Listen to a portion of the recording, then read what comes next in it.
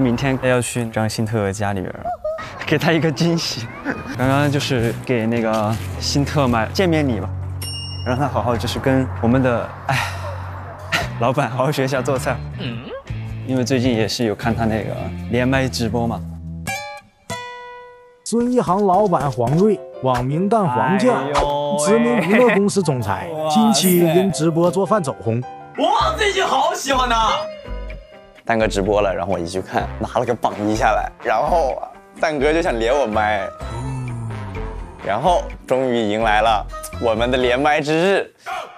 心心念念，听你的声音在耳边。我看到你冲我唱，我都脸红了。哎呀，我这不是 kiss。哎呀，哇塞，磕到了。然后我们就立下誓言，周六必须好好的切磋一下。哦对，还有一位神秘嘉宾，是蛋哥熟悉的人。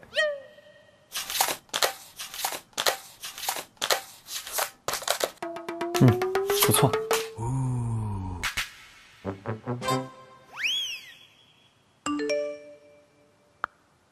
那个时候跟辛特拉了一个群嘛，这回你们还没见过面是吧？真的是醉了都。嗨，我是孙亦航。过了2个小时才回我消息。行吧，下班了。还害羞，还在这收到。哎呀，他回来了，他会不会回呢？他怎么还不回？嗨，我叫张星特。这谁的声音好？怎么是这个声儿啊 ？Kiss， 什么东西？哦。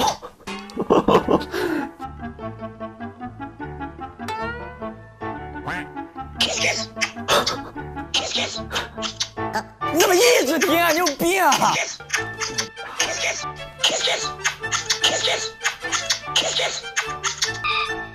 你们2个怎么让我觉得怪怪？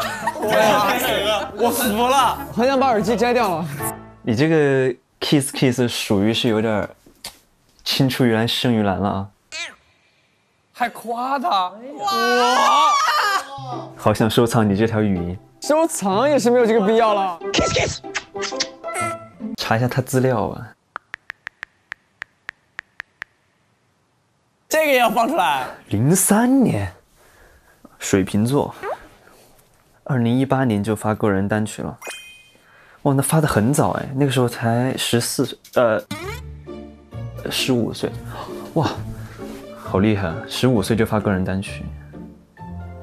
浙江省啊，哦，他浙江的，他怎么会有一股这么浓的东北口音？真的，我还想问你，为什么你有一个很浓的东北口音？我们那个节目有一个人，他东北的，把你带了，就是这种氛围的感染。完了，这火药味就擦出来了呀！声音很好听，先听一下吧。你是悄然来年少的欢喜，请还我们一个这样的张星特，好吧？别天天就。我都爱了这个。为什么呢？唱这种歌的人开口说话是那样的，我没有办法联想到一起呀。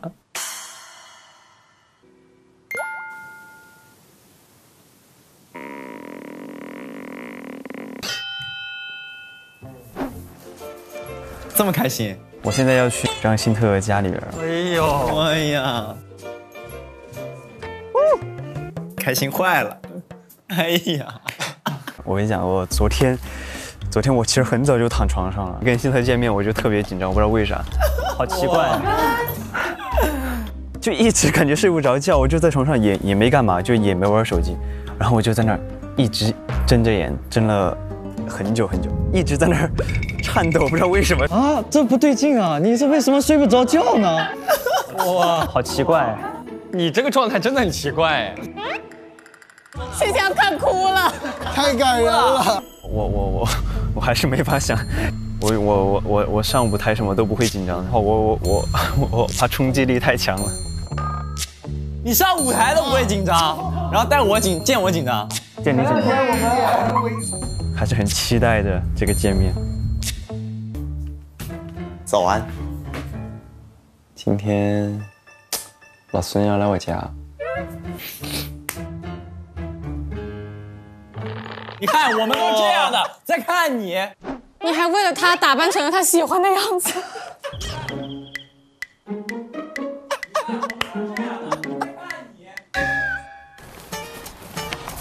哇！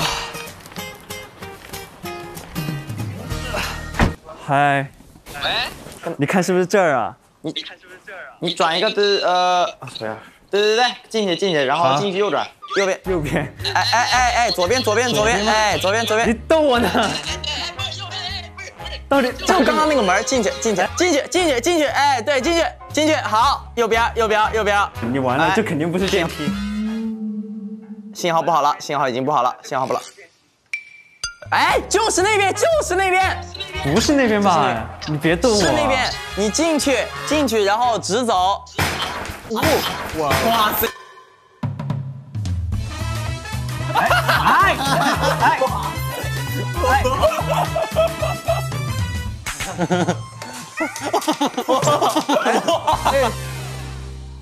直走，然后右转。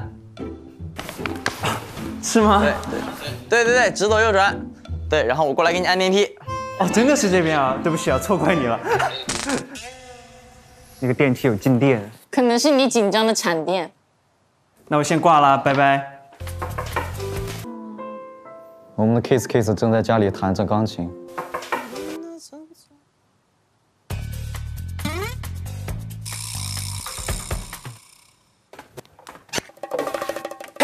开着的，门是开着的。这是个啥？这是你老板的面啊！你老板，这是我老板的面，就成我老板了呗，就连你老板都不要了。我的天哪，还送礼物了！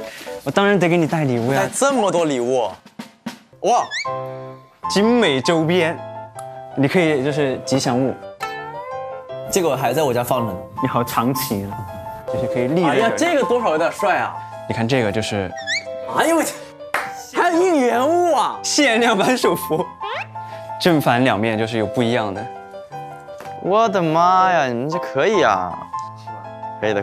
还有一个就是我新买的一个锅。你说我这也没给你准备啥礼物。不用，这个我来你家当然是我给你带礼物啊，对吧？天哪！感谢你成为我们老板的粉丝，好吧？可以的。我带你见一见我家，看看我家吧。啊，可以啊，来可以啊。这个房间呢是我的主卧室，这个是我最爱的房间，录音棚。哇！哦，我觉得有一个就是属于自己的这种小房间会很开心，是，对不对？这胡歌应该有感觉，就是自己有一个录音的地方，就很用的还是687，对不对？大概就是这样。不错呀，哎，我比较喜欢你家，你能搬出去吗？因为我昨天我就是想多了解你嘛，我就去搜你的很多资料。我说我想搜一下你身高多少。我说你这个人很神秘的，身高未公布，你知道吗？这个人就很对，这个事儿是真的，我很过分，我身高未公布，很过分。我今天跟他们说我178，明天跟他们说我189，真的假的？第3天就从来不2米4了，从来不报真的是吧？对，我不知道自己多高，不想说多高，反正我报的是182。哎，你今天化妆了吗？没有啊，化我也没有。你就打了个底是吧？我不是，我底也没打。不是你，对啊，你没化妆，我想着你肯定不会化妆啊。你肯定化妆了，就打了个底。我在家也没打底，要么就是隔离。真没有，无所谓了，爱打打吧。你真没化妆啊？啊？你没化妆啊？没化妆，我今天也没打了个底。我今天也没化妆。你今天也没化妆？我今天也没化妆。今天大家都素颜局。我睡醒我头发就这样。你这个有镜片吗？没有啊，咱这不得帅吗？是不是？我告诉你，今天我必须戴眼镜。上次他们说我长得更像你老板。啊，那差很大吧？是我多少有点高攀了啊？是他高攀，我多少有点高攀了。他高攀了，他高攀。我多少有点高攀，差的有点远。坐呀坐。他们不在少爷上，这都被你发现了，少爷。因为我昨天还搜了你跟黄老板就是星座匹配度嘛，那个星座就说，哎，水瓶座跟狮子座，就是碰撞在一起的话，就会释放出很多的激情。说出来都是啥呀？我觉得就是说的很对，你说这个是不是说的很对？我感觉找到同道中人了。他是一类人，你知道吗？我看了那个视频，你是真的有点抬不起头了吗？有点，真的吗？啊！一打开抖音，然后我就看见他发的那些视频啊什么的，我说这什么呀？就变异了吗？这是什么东西啊？变异！我现在在娱乐圈都抬不起头。哇，太激情了！那是激情那么事儿吗？那是起飞了，我俩。行，反正今天晚上，我努力让你重新爱上他。我现在突然想到一个好玩的，是这样，你敲门，然后咱俩就吵架，然后吵得差不多了，然后就突然直播一倒，直播倒到地上，手拿起来之后，咱俩带着那个面巾，拿着你那个老板视频摇一摇，然后你再把手拿一摘，哎嘛，可以。你对他的第一印象怎么样？你觉得？一开始我以为他年纪会比我大一点，以为是几岁？我觉得他肯定比我大个5、6岁一个。5、6岁啊！但之前他不是去年也开巡演嘛，然后我就感觉在巡演的时候，就感觉年纪感会也不是。你就把今天当做最后一期录了呗，就是。没有，这说明你看起来比较有稳重。对，稳重。一看就是个稳重的人。成熟艺人。成熟。他看起来就很小啊。哦，他看着是。对呀，他看着很小。不讲话看起来很成熟，一讲话我就懂了。对，你这样是好的，你15岁看着像20，你到40以后还看着像20。是的，人家就会觉得你一直都没变过。夸了，没完全夸上来。哇塞，有点东西，但东西不多。对，东西不多。不是，那你的第一印象呢？我觉得他本来是一个就是很高冷的人，你知道吧？哦，我也是，就是你跟这些就安静啊，哇，耳朵清静舒服。这就是我们的第一次见面。其实后面我们还有一个整蛊的环节，大家可以期待一下。